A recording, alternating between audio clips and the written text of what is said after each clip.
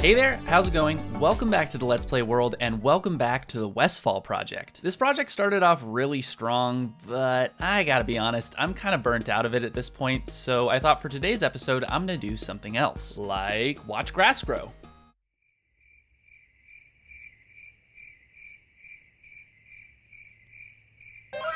Oh, look at that. Ah. Riveting. But I suppose I should be endeavoring into something a little bit meatier, and I can't see a better choice than working on my main base. This area is a monument to unfinished projects. Ever since I made this world back in 2015, I've been expanding and changing this base, and I just haven't gotten it done yet. You can see the overall vision. There are a bunch of different custom biomes that hold related farms and contraptions within them. Nether portal in the nether biome, crop farms in the farming biome. The dead biome is based around an iron golem farm, and well, that one isn't as directly related, but it still works. At least it will work when I finally get it done. When you've been stuck on these projects and this base for almost a decade, it can really start to feel stale and unmotivating. I've already planned out how I want to finish a lot of this stuff, but I don't know if I really want to. Part of it also is that there are a bunch of frustrating restraints that I'm gonna have to deal with as a consequence of my lack of planning for this base. Like, for example, the iron golem farm was built way too close to the ground, and I'm realizing now that it's gonna restrict how big I can make the buildings down here. Or how about the fact that I changed my beacon grid so certain things above ground have to move out of the way, chief among them being my netherwart farm, which will have to be completely removed and rebuilt somewhere else. All of this is to say that I'm kind of tired of it all, and maybe I really shouldn't work on my base today. In fact, maybe I shouldn't be on this world at all. Maybe I should have a fresh start on a brand new world. Welcome to the Let's Play Season 2, now in 1.20. And straight away here, I've got a plan. One thing that always bugged me in my old world was the fact that it took a journey to get to my end portal anytime I wanted to Enderman farm or end raid. So this time, I want my main base to be right by the end portal, and therein lies my first goal for today. I've got to find it. And in order to do that, I probably need to start by punching a tree. Later that same evening. Haha, there we go. Mission accomplished. It looks like I don't have enough eyes, but that's perfectly fine. I'm not trying to end rush. I just wanted to find it. Okay, so it's been just about 4 hours since I first made the world, and most of that work I've put in so far was pretty standard stuff. The first hour involved some exploring, looting, and making a speedrunner's nether portal to start exploring the nether. Then the second hour involved mining, getting iron gear, and farming endermen in a warped forest, which turned out to be really effective. Hour 3 involved conquering a nether fortress, doing some more exploring, getting a horse, and making some fire resist potions to safely farm blazes. And after I was satisfied with 11 Eyes of Ender, I started my journey to find the nether portal at hour 4. Sadly, this journey pointed towards the open sea, and I couldn't take my horse with me. But this ocean turned out to be massive, and wouldn't you have guessed, the stronghold was smack dab in the middle of it. After I'd gotten in, it took me about 20 minutes to explore the whole structure, light it up, and find the portal. Which brings me to the next step here, because like I said, I only wanted to locate this thing so I can know where I'm going to be building my base. Well, it's located, and it's underneath a gigantic ocean, so that rules out a lot of the options I had in mind. Luckily though, I've had an idea for a boat design that I've wanted to do for years now, and this is a perfect time to do it. One of my favorite animated movies is Sinbad, Legend of the Seven Seas, and the ship that most of the film takes place on is called the Chimera. This is what it looks like. I've always loved the design. It's colorful, sleek, and just fun. And that's what I'm gonna be building today. I spent the better part of 2 days in a creative world designing this thing, and I'm finally ready to build it, just as soon as I gather the materials.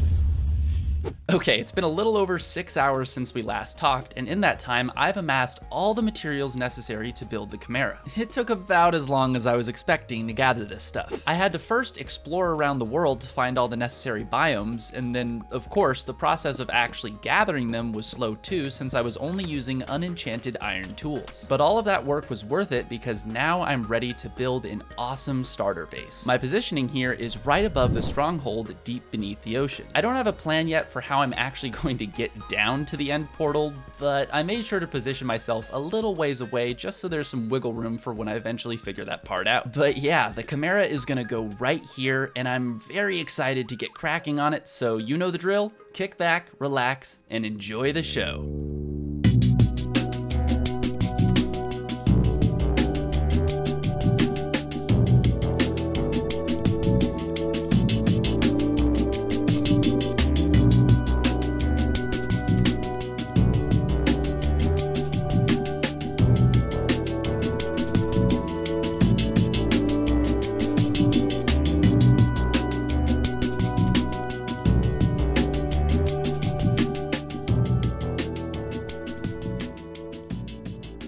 Oh man, this thing turned out incredible. I especially love the design for the sails. They kind of look like dragon wings, and they're definitely the defining feature of the Chimera. When designing it, I primarily referenced this image here, which is a real concept sketch for the movie drawn by art director Seth Engstrom. Also, a big shout out to Aaron Grundy, who made a 3D digital model of the Chimera that I also used as a helpful reference. Both links down below. But I digress, this thing has a ton of cool details, such as the spearhook jib boom, ornamental black candle tips for each mast, and the use of mud brick walls to make a sharp looking keel. I opted not to connect everything together the way they actually would be with ropes. I did try it out with iron bars and a few other blocks, but it always looked way too distracting, so I scrapped it. At the end of the day, if it looks cool, who cares, right? But anyways, let's hop aboard this thing, and the deck is fairly simple. I didn't want to overdo it, and I can always add in a few more details later. The concept sketch gave me some good clues as to how everything should be laid out, and I think I did a pretty faithful adaptation. My favorite place to sit is right at the wheel here. The viewing angle to the lower deck is just perfect, and it feels really authentic. I am noticing right now, though, that the area here is a little too plain, so I'm thinking maybe some mud bricks would break it up. Yeah, there we go, much better. But anyways, if I head on down here, I have 3 options. There's the captain's quarters, the crew's quarters, or I can go up. And if I do just that, check this out, I can actually get into the crow's nest here. All I need now is a spyglass. Oh, that was such a missed opportunity. Later. Next, if I head down to the crew's quarters, it's pretty empty. I did put together a neat little enchanting setup, and I thought it would be fun to do my first enchantment on camera.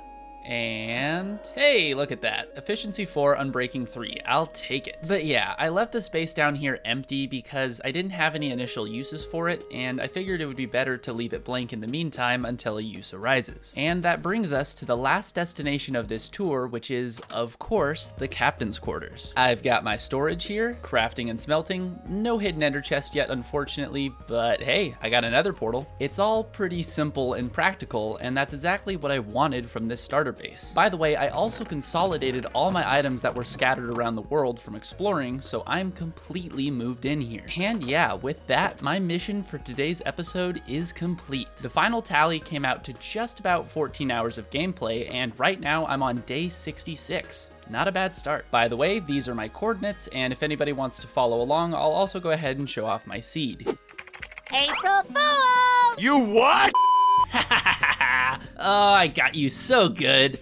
You really thought I was just gonna abandon this world, didn't you? No, no shot. I love this world. It has its flaws and all, but I'm still 100% committed to working on it. And don't let me tell you that I'm burnt out of the Westfall project either, because that's a big fat lie too. On the contrary, I've actually got a really exciting next episode in the works, and I can't wait to finish that up for you guys. So if you're not already, make sure to subscribe, because you're not gonna wanna miss out. But anyways, that's about it for this one. I just wanted to pull a fun little April Fool's prank. That new world was legit. It's not like I fabricated it, and I've gotta say, that was actually a lot more fun than I was expecting. I'll leave a world download in the description in case anybody's interested or wants to build the Chimera for themselves. Let me know if I actually fooled you, and leave a like if you want to inflate my ego a bit. Thanks for watching, take it easy, and I'll see you next time.